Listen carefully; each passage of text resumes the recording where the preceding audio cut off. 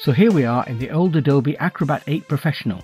Okay, so it might seem like it should be carefully preserved behind a sealed glass case in a museum, but it is actually a very useful and serviceable tool.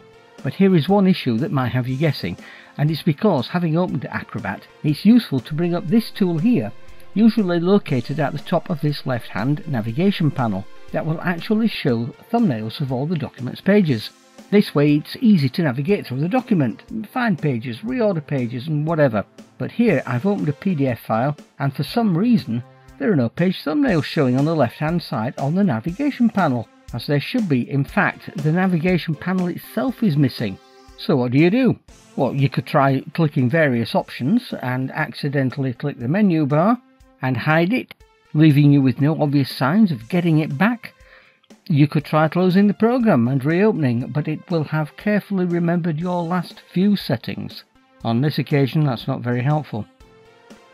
The solution is easy. Just click F9 and voila, the menu returns. Now we have something to work with. And as for getting back the thumbnails, simply click F4 to return the left-hand navigation panel. But it may not return the Pages tool. So all we need to do now is go to View, Navigation Panels, Pages. It's what we've been searching for, but this may be undocked.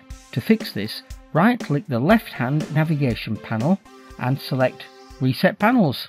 The left-hand navigation panel should now be complete. Thanks for watching.